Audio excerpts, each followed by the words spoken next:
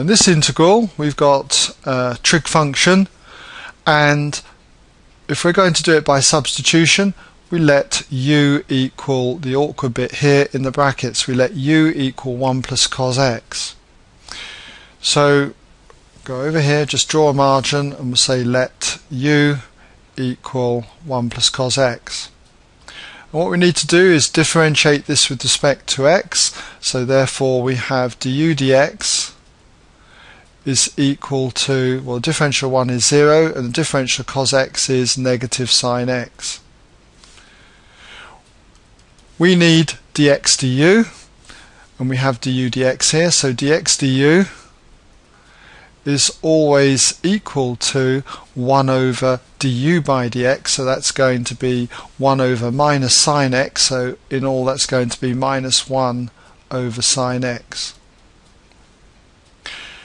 So we now substitute for our dx, replace it with dx over du, and so we have sine x cos x multiplied by 1 plus cos x to the power 4.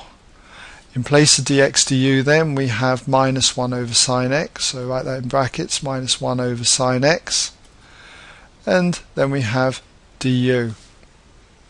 We need to tidy this up, so what I notice in this example is that the sine x here cancels out with the sine x there, so we'll cancel that out. And what we're left with is simply a minus 1, so I'm going to put that out the front of the integral, and then we have cos x multiplied by 1 plus cos x to the power 4, and that's integrated with respect to u. But we now need to change what's left in x over to the variable u. Well, the obvious substitution for 1 plus cos x we can see is u, so this is going to be u to the power 4. But what about this cos x here? Well, cos x we can get across in terms of u because cos x is going to be equal to u minus 1. So this integral then becomes minus the integral, so cos x was u minus 1, pop that in there, and 1 plus cos x was u, so that becomes u to the power 4 and integrated with respect to u. So you can see we've got this all completely changed over to u's. So we can now expand this bracket, and so we've got minus the integral of u to the power 5 minus u to the power 4. Put that in brackets, a couple of terms there, du. Okay. We can now integrate this in the usual way. We would add 1 to the power and divide by the new power, and the same here, so u to the 5 over 5 plus c.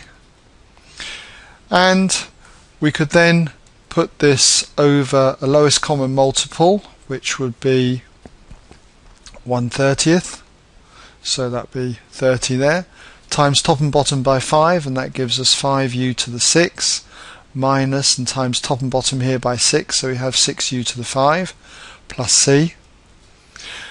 I don't really like the look of this minus out here, so what I could do is reverse the two terms on the top. Multiply the minus 1 into the top.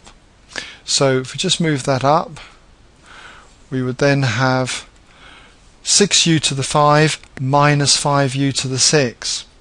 And I could also pull out u to the 5 at the same time. So if I do that, we've got u to the power 5.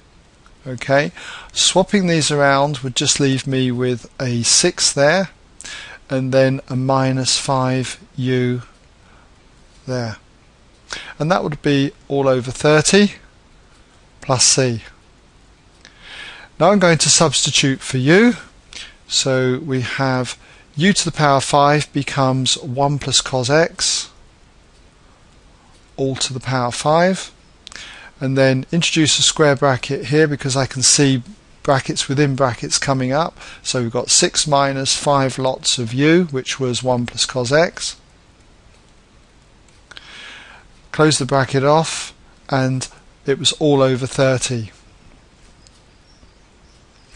Alright, and don't forget the plus C on the end.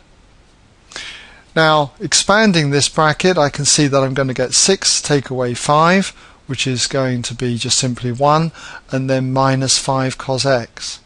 So I could finish this off then as equaling 1 plus cos x to the power 5 multiplied by 6 take 5, which we said was 1, minus then the 5 cos x.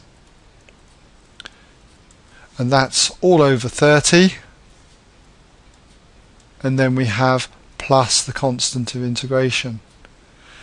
So there's a trigonometric one done for you, and hopefully you can model other trigonometric ones on similar ideas to this.